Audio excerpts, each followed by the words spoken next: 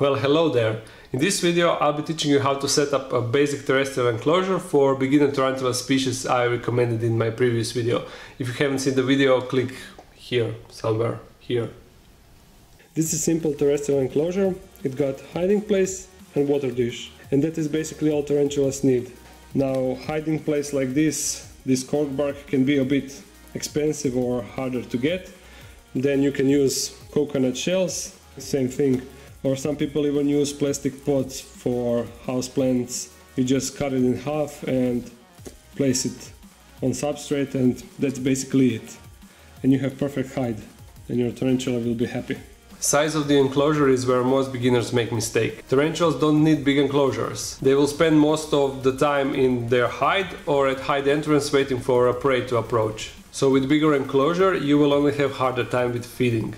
General formula for width is double the size of tarantula's leg span, and for the height between top of the substrate and top lid should not be greater than 1.5 of tarantula's leg span. You don't need to follow it exactly, but to give you a basic idea. The reason why you need to avoid tall enclosures is because terrestrial tarantulas are bad climbers, so they can fall and rupture their abdomen and then they die. But it is a good thing that even if you got tall enclosure, you can always add more substrate, so the difference between top of the substrate and top lid is not greater than 1.5 or something like that. In case you want or already got a sling is small unsexed tarantula, you can house them in vials like this one. Here I keep slings up to 3 centimeters of leg span, and here I keep slings up to 5 centimeters of leg span. But these are kind of bad because they are made out of glass and you can't drill the holes on sides for cross ventilation. And cross ventilation is important because it prevents mold and stuff, but more on that in the next video. And for tarantulas between 5 and 10 centimeters, I use CD enclosures. If you want to make one by yourself, click here for video to see how.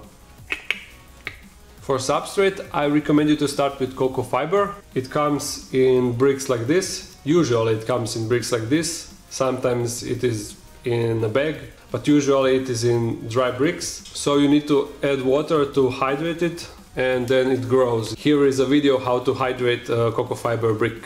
So click here if you want to see that. Most keepers got some type of substrate they prefer, so later you can find something else if you won't be pleased with plain cocoa fiber. For example, I use mixture of cocoa fiber and potting soil, 50-50. Few other tips: avoid mesh top lids. There are two things that can go wrong with it. Tarantula can chew through it and escape. Well, not really chew, they pull the strings with fangs until the strings eventually break, and then just squeeze through them. It doesn't happen often, and some people kept tarantulas with mesh top lids for years and nothing happened, but it's not worth the risk.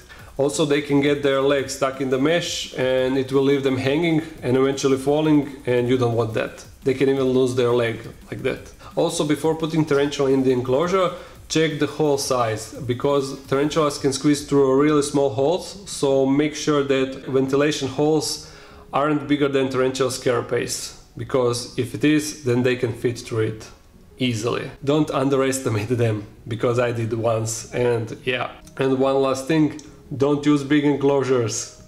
I think I was clear on that, right? And that's it for today's video. Next one will be about basic maintenance, feeding, temperature and humidity. Until then, subscribe to my channel and I will see you again soon. Bye!